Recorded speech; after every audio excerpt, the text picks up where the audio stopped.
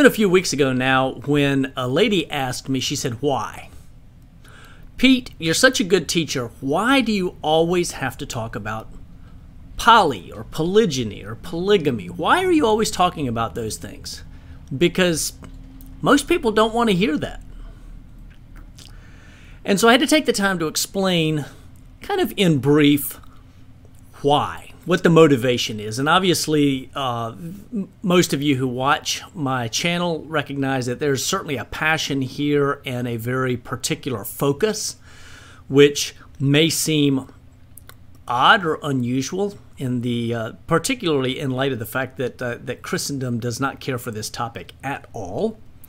But there are really some very, very good reasons why we must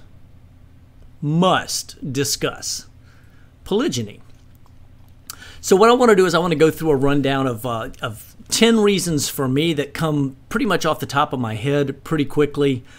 Scribble these down. I've got some notes. I would say that there's a paper that I wrote a few years ago called Why Poly, Why Now? It's available over on my notsov.com biblical marriage page. So if you were to go to biblicalmarriage.notsov.com and you scroll down on that page, somewhere right around here, Why Poly, Why Now? And there are lots of other great articles here that are connected, a lot of other information, resources. I recommend you dig into that if the rest of this makes sense. But let's talk about 10 reasons why plural marriage or polygyny is something that we must discuss now. Why Christendom must pay attention to what's going on and why this is a topic that Christendom must discuss and must come to grips with. The first and most important reason is truth. What do the scriptures actually say? What do the scriptures actually teach?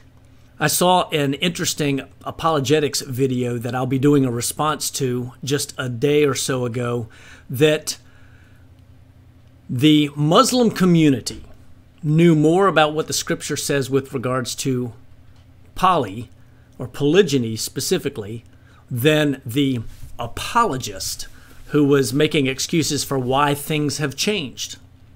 The challenge, though, is that truth is truth. Scripture is truth. And either we stand on truth or we don't stand on truth. And so the simple fact is we must take a look at what Scripture actually says about marriage and what truthfulness is about marriage. Because I can point you to one pastor after another that this topic utterly terrifies them because they know it's true and they know that it is a difficult subject to broach because we have so painted ourselves in a corner with a false doctrine called monogamy only, or one man, one woman, that is nowhere found in Scripture. So truth is the number one victim of avoiding polygyny. You don't even have to participate. Simply bring the subject up and find out how truthful people really want to be. I think the number two reason is sanctification. Now, I'm going to go through multiple reasons here, some that are very practical and some that are theological. This would be considered, I guess, a theological reason. But sanctification, according to Scripture, is the process of making one set apart, or to use a common word in Christianity, to make one holy, okay, or sanctify, purify, okay? And sanctification is the process of revealing sin in the heart and removing it. And one of the things that's fascinating about the word polygyny is just bringing the subject up reveals jealousy, anxiety, manipulation, control, anger, pride. There are all kinds of things just bringing the subject up. I would say for men, and we'll talk a little bit later on about feminism, but I would say for men, if you want to find out whether or not you are the head of your house, whether or not the house is following you, just say the word, one word. And just like that, you'll know whether or not you are the man of the house. because pretty quickly, I know from 3 states away, sometimes I can see World War III blow up just because the word got mentioned. It's amazing. The third reason that this needs to be discussed is for the sake of women. And I know a lot of people are going, wait, aren't women the ones that are hurt by this the most? And actually, that's false, completely false. We have it entirely upside down. It's the man who has to make more sacrifices, who has more responsibility, who has more to take care of when he's in a polygynous situation. And women are actually the beneficiaries. We are living in a society right now where hypergamy among women is a hotly debated topic. Women wanting to marry up. And it's always been that way. Throughout history, it's always been that way. Because a woman is designed for building a nest and caring for young. That's the way that her body is designed, the way that her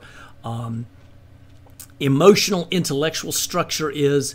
She's designed to care for and tend young. So her primary thought process is, where does she get security? Where is she going to get the best provision? Where is she going to get the best protection?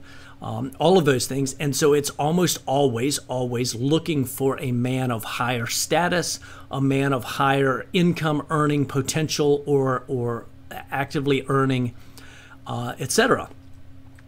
And in our culture today, we literally live in a culture that is polygynous in a backwards sort of way. What we have is serial monogamy. And in serial monogamy, essentially what we have is we have women that will bounce from one man to the next man to the next, always looking for a better option. And Scripture is in no way designed for a woman to be able to switch men or to hunt in that regard while sleeping around. So for the sake of women, one of the great myths is that, well, there's a 1-to-1 ratio between men and women, and therefore it's not necessary to have polygyny on the table. But that is false. A quick and simple study of censuses throughout history, and particularly those that have been recorded here in the U.S., you find that women, marriageable women, always outnumber marriageable men unless some external force like a one-child policy in China, where baby girls were killed for the sake of having the more prized baby boy. Except for circumstances of that sort, marriageable women always outnumber marriageable men. Therefore, you have an unusual cocktail in culture, in society, wherein the women, the larger number of women are hunting for a man and are willing to, sort of like free radicals, try to break him loose from whatever pair bond he already has. The reason that women are more numerous than men are several. Number one, baby boys die at a higher rate than baby girls due to to crib death or sudden infant death syndrome. Baby boys or young boys do more dangerous things. All you need to do is see them riding motorcycles and climbing trees and playing with chainsaws and knives, etc., etc. And so they manage to injure themselves. Boys, young men tend to go off to war. That's who primarily fights battles. That's who primarily is involved in the drug scene, is primarily involved in other situations that place them in prison, or maybe they make a decision and move towards homosexuality or something of that, ultimately removing themselves by many number of different ways, some of them very creative, from the marriage pool, further exacerbating the difference between the marriageable women and the marriageable men. And so for the sake of women, it's necessary to have polygyny on the table because it gives every woman options. No longer does she have to hunt the bottom of the barrel, or no longer is she limited just to what's available in the singles market, but instead a woman has the ability and the option to search on a larger, broader range for a man that is suitable, that she can be a suitable helpmeet to, and that she can support and follow and be part of his family. A fourth reason, and some would find this to be theological, some would find this very practical, but a fourth reason is going to be the restoration of Kol Israel. And Kol Israel means all Israel. Israel, for those who follow my channel, for those who have looked particularly at some of the older things that I've done, book that I published, 10 Parts in the King, The Prophesied Reconciliation of God's Two Witnesses, available on Amazon,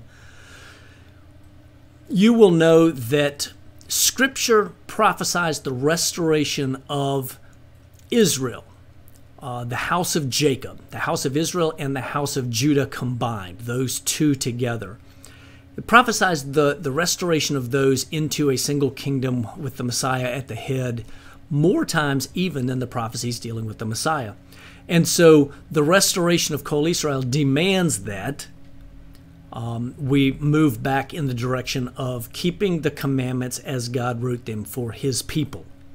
Anybody that reads the New Covenant, if you will take off your church lenses and read the New Covenant, it says it's with the house of Israel and the house of Judah, and it says that he's going to write the Torah on our hearts. And that's stated not once or twice, but 3 times in Scripture. We find that not just in Jeremiah chapter 31, in a long plea to Ephraim, the house of Israel that has been cast out but will be gathered and brought back.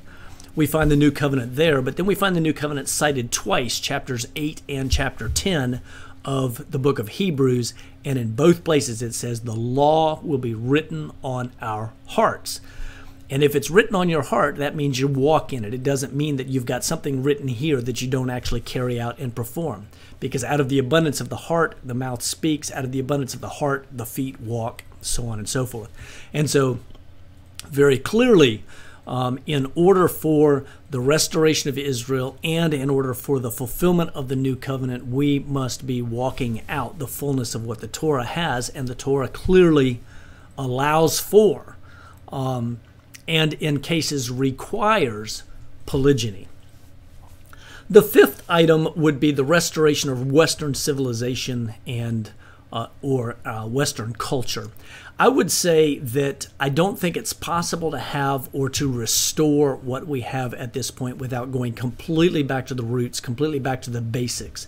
And the basics of culture and Western civilization, while a significant portion of it, including monogamy only, are rooted in Greco-Roman law and Greco-Roman tradition, the fact is we claim to be a Christian or founded on Judeo-Christian principles.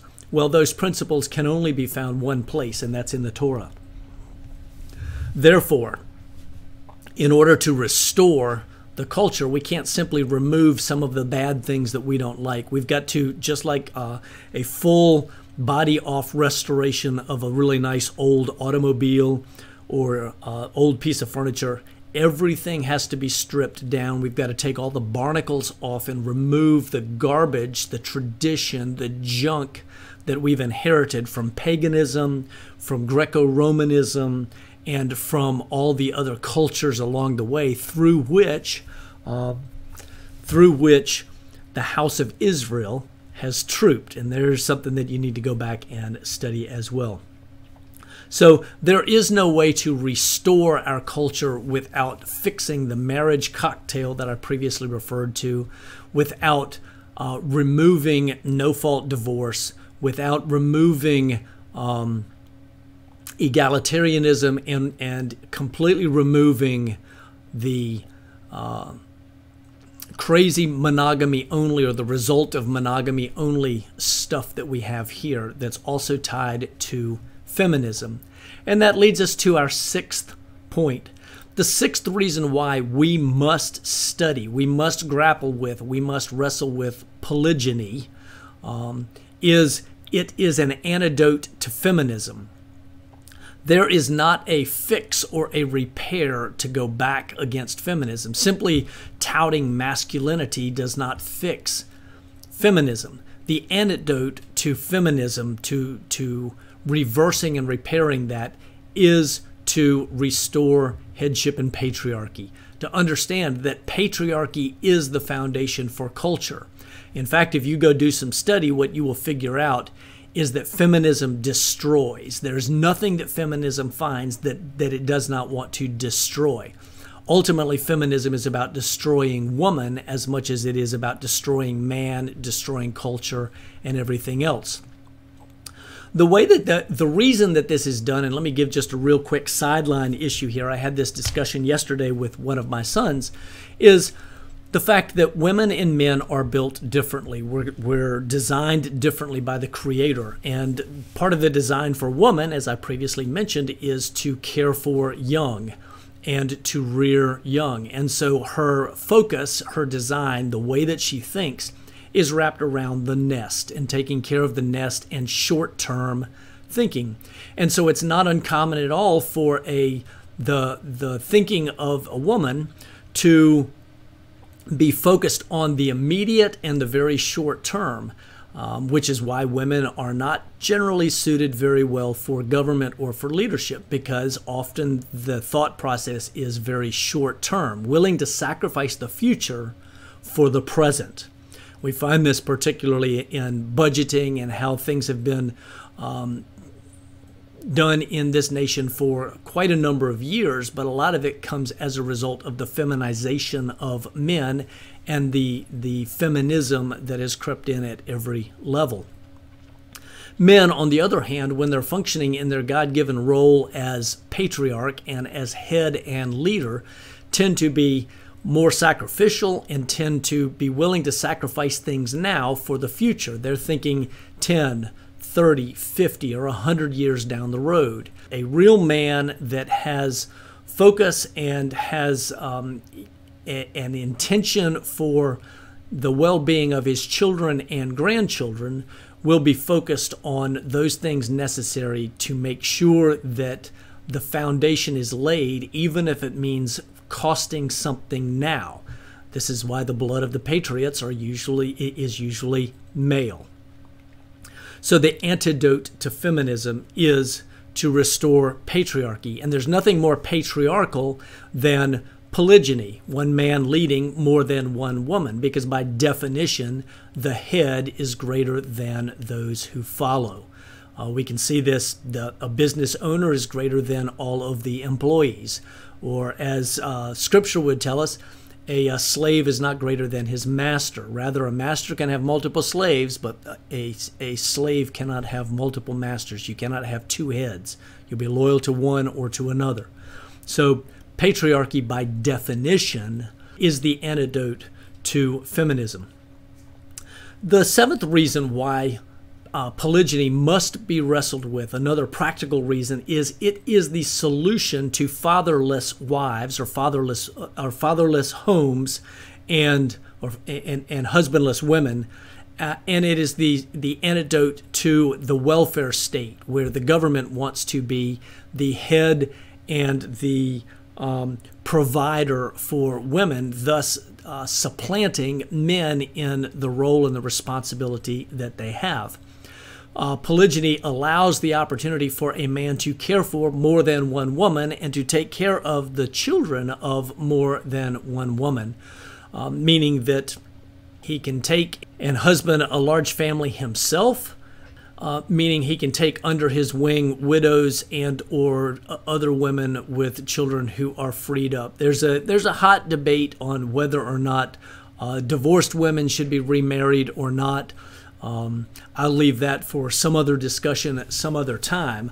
But the fact being that there are many, many divorced women who need a man in the home, and their husband may or may not be available in that role, or their former, I should say, husband is not available in that role. But this also leads immediately into reason number 8, tribe and clan building, or I should say clan and tribe, because typically you start with a clan, which is a family that is expanded into a couple generations, and then a tribe grows into a very large and powerful body of patriarchs that are working together.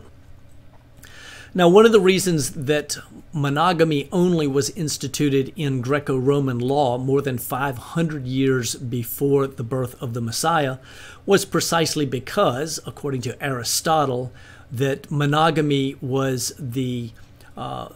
was good for the polis, or the city-state. The point being that if man couldn't build his own tribe or wealth and voting and power block through having multiple heritable sons and multiple marriages, then his loyalty would be transferred to the state. The fact is, the state, and when I talk about the state, I'm talking about the overarching government and not just the American, but any state, hates polygyny because it allows a man to build a power block, which leads us directly into reason number 9. Another very practical reason is that polygyny is good for wealth building. Think about it this way: if a man can compete, and it causes him to compete for having more than one woman in order to make himself desirable, one of his issues is to be as successful as he can personally. And so it should cause men to step up and not simply be oxygen users, but instead qualification for marriage means he's also going to have to be a well-educated, hard-working man, maybe business owner, certainly profitable, etc. So it begins, wealth building begins there, but then by being able to grow his family, he also has the ability to grow the income into the household depending on how he operates within his house.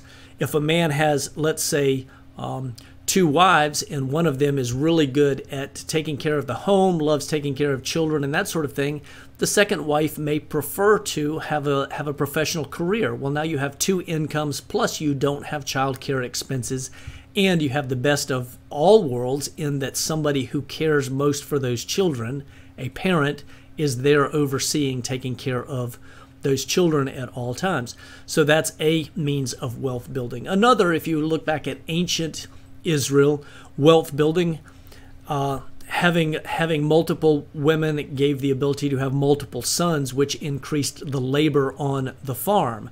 And while this nation is terrified of talking about child labor, the fact is, if children are being reared properly, they should be working alongside mom and dad. And what better way to do that than in a home-based business wherein they are learning skills, they're learning trades, they're learning the ability to generate wealth, and they're learning adulthood in the process and how to function in the world around them as a young entrepreneur, a young businessman. So this leads us kind of to the last of the 10 that I have listed here, and certainly there are more. I would love to hear if you know of some other ideas, or if you've got some other thoughts to put towards this, put them in the comments. Would love to hear your comments. Would love for you to like, share, and subscribe this. It helps to get the message out.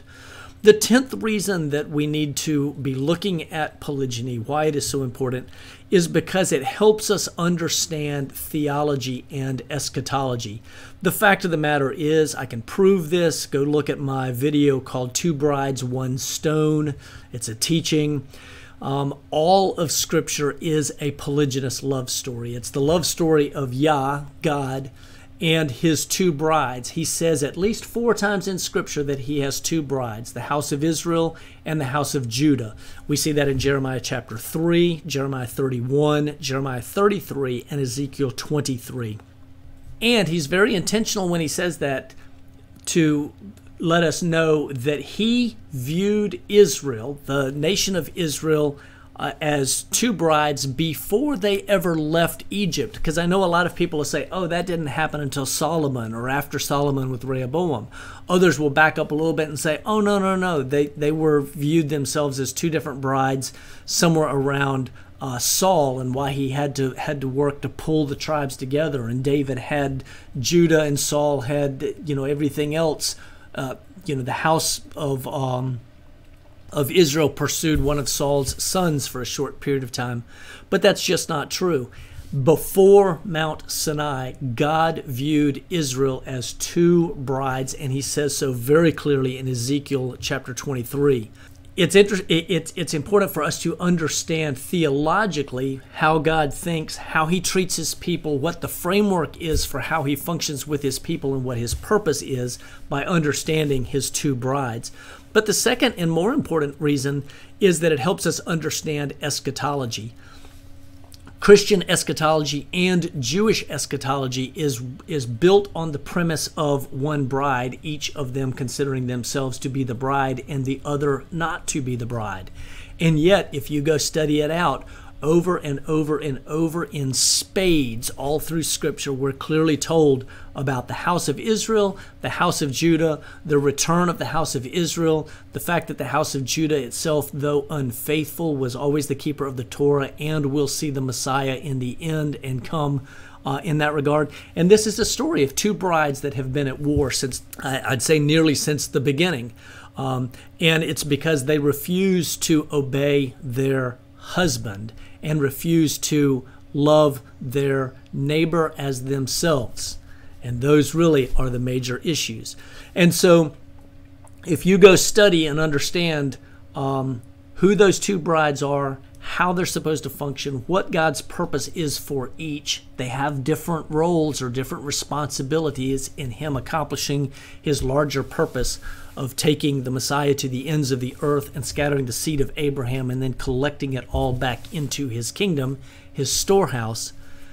When you understand those things, you understand how central, how critical, properly understanding marriage and polygyny specifically is to understanding all of Scripture.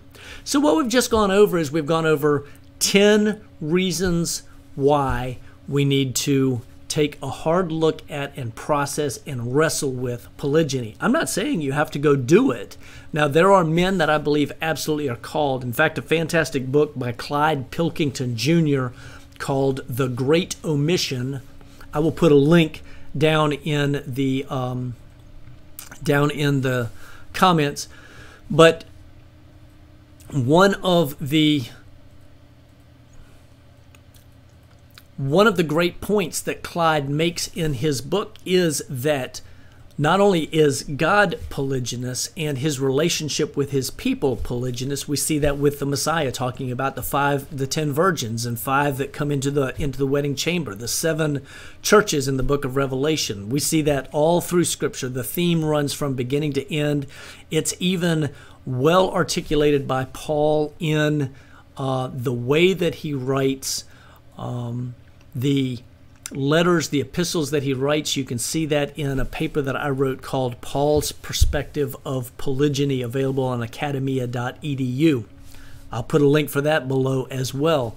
But those places specifically let us know, and Clyde Pilkington's book specifically covers the fact that God creates some men with hearts that are capable of and prepared for taking care of more than one bride. Some men, I think, are created to be monogamous, some are created to be polygynous, and some are created and called to be celibate. There is no uniform perfect will for every man. It's ultimately what God has for each man, and it's finding what that is and then figuring out how he wants you to walk that out. And so when we look at David, a man after God's own heart, David had 7 wives and 10 concubines before he committed adultery. And that's the only thing that God ever calls him on and says that that's the one thing that he did that was really wrong. It said David did everything right in the eyes of the Lord except in the matter of Uriah the Hittite. Go look it up.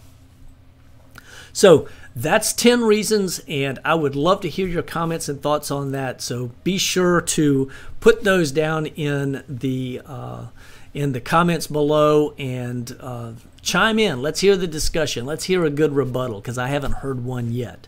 And let's hear what others have to say. Are there other good sources out there that are confirming this information? If there are, I'm happy to share the stage. Anybody else, put those down in the comments below as well. All right, folks. Absolutely, for King and Kingdom, I bid you shalom.